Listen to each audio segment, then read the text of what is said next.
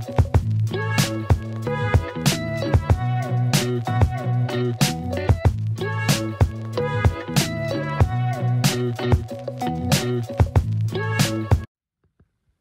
up, YouTube? My name is Alex, and welcome to my poker channel.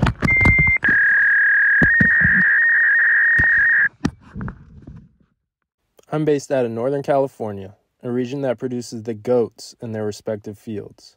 For football, we have Brady. Baseball, we got Bonds. Martial arts, Bruce Lee. And we even have Clint Eastwood, the greatest actor of all time. And then there's me. A big-headed, former, subpar college baseball player who was barely above Waterboy status.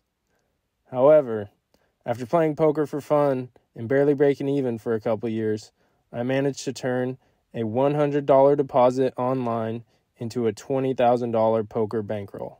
Here's how I did it. COVID hit, so I couldn't play at a casino anymore. I found global poker online. I was skeptical at first, so I started with a measly $100 deposit. The competition was so bad at this time, I was able to multi-table the 5-cent, 10-cent stakes and turn that $100 into $4,000 after 18 months. I then moved up to the 25-cent, 50-cent stakes and turned $4,000 into $8,000 in just 6 months. Then I went back to the casinos to play once they were back to normal and turned $8,000 into $20,000, playing mainly the 1-2 game at Stone's Gambling Hall. That leads us to now, the beginning of this vlog and my time to move up in stakes and make a run at the local 1-3 games. Follow along to see what we can turn this $20,000 poker bankroll into. Welcome to NorCal Poker. We head out to Capital Casino in the heart of Sacramento and buy in for $300 at the 1-3 match to stack game. The first playable hand we get is none other than the Bullets, pocket aces. The under the gun straddle is on for 6 and early position calls. The cutoff, who is a massive calling station, only makes it 16, and I 3-bet him to 55, and only he calls. With his small sizing preflop, I put him on a lot of small pairs and suited connectors. The flop comes out 9-6-3 with 2 spades. This is such a draw-heavy board, I don't want to mess around with a small bet, especially since all the straight drawing hands like 7-8 and 4-5 are in his range. Also, since I don't have the ace of spades blocking nut flush draws, I want to bet big to charge those hands. I decide on a bet of $70, so if he calls, I will have about a 3/4 size pot bet on the turn that we can go all in on a blank. However, he tank folds and we scoop in our first pot of the vlog. We need to start there with 12. I'm called to the main game where we're put in an interesting spot right away. Early position limps and we look down at 7-8 of spades in middle position. I decide to raise it to 20, and we get 4 callers. The flop comes 9-9-4 with 2 spades. It checks to me, and there's no way I'm semi-bluffing into a 5-way pot. It gets checked around. The turn is the 8 of clubs, and the small blind leads out for 35. The under-the-gun limper calls, and now it's on me. The easy decision would be to just call in position and see a river. But after I tank a while and think about their ranges, I felt like one of them had me beat and the other had a better flush draw. So should I fold and stick with my read? As NorCal legend E40 once profoundly said, yup. We end up seeing a 7 of diamonds on the river. Small blind bets 85 and under the gun snap calls. The small blind shows Jack 9 offsuit, and under the gun shows pocket 4s for a full house. The nitty fold saved us some money. Thanks, E40.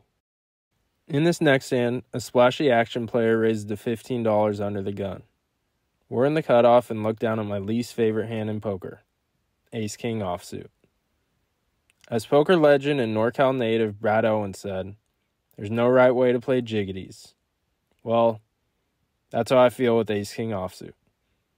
Every time I get it, I wish I could just have it against the short stack and run out all 5 cards. That's not the case here. We're over 100 big blinds deep, so I 3-bet him to 55.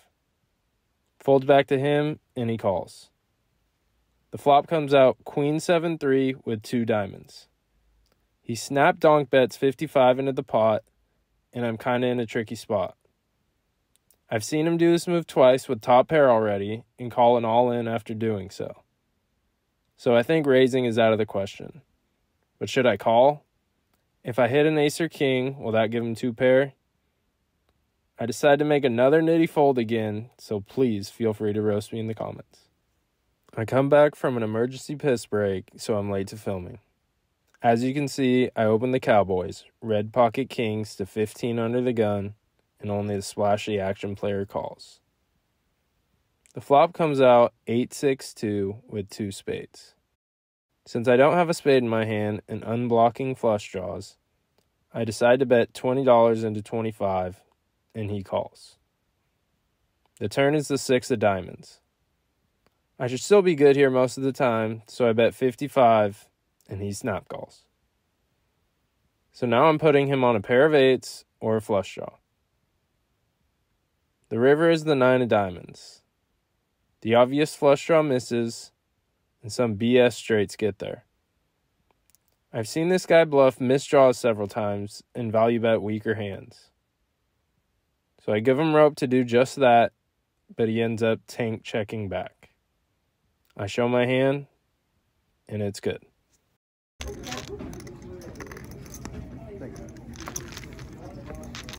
It folds me in the cutoff, and I open 7-8 of clubs to 15.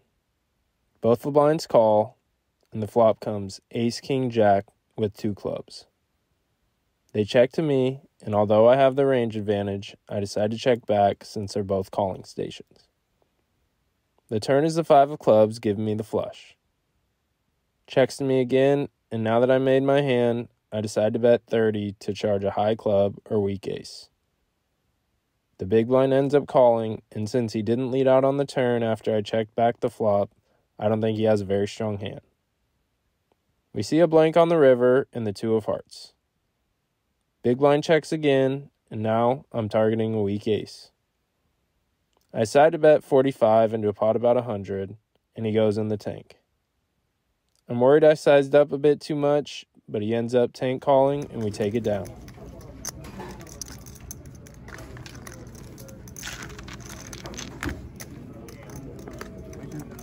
I raise king-queen of clubs and under the gun +1 to 15, and just like almost every hand today, I get multiple callers.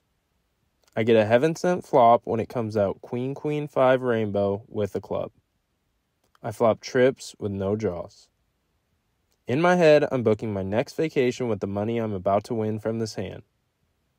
I only bet $15, which is a quarter pot and less money than I had in my entire bank account throughout college. Everyone folds. I deserve Gordon Ramsay putting 2 pieces of bread on my ears and calling me an idiot sandwich for not checking and letting them catch up. I raise pocket kings to 15 in early position and get 4 calls. Everyone in this hand has been playing pretty straightforward, and I have yet to see a bluff all day from this group. So when the flop comes out, Queen 7-5 with 2 diamonds, I decide to bet half pot at $35, but since I don't have a diamond in my hand, unblocking flush draws, I should be sizing up here, even though it's multi-way. Only the splashy action player calls, with about 180 left in his stack. Turn is the 5 of hearts, and now we have awkward stack sizes. If I go small, I'll let him get a cheap price to hit his flush, but if I jam, he might hero fold something. I end up deciding to jam, and he snap folds. I take it down.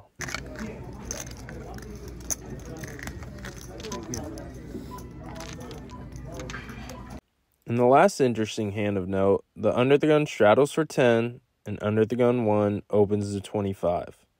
Middle position calls, and I look down at pocket kings again in the small blind. I decide to 3-bet to 95, which is probably too small out of position. The big blind starts to think for a bit. At this point, I'm wondering if he's about to 4-bet jam on me and we're about to get in a big all-in pot.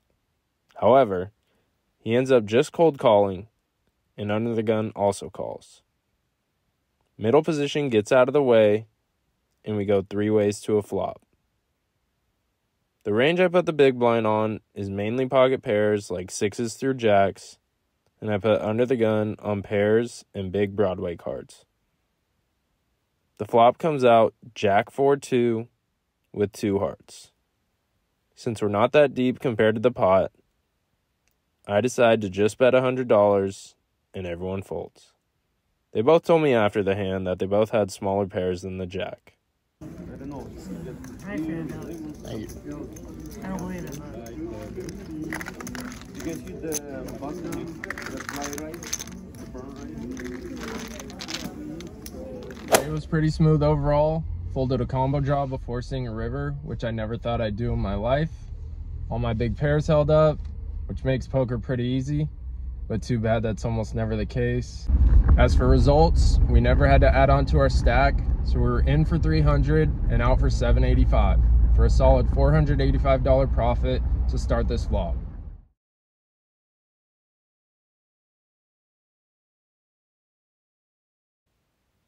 That's all I have for you guys today, and here's a random video of me hitting a golf ball right-handed, even though I'm lefty. I'm amphibious.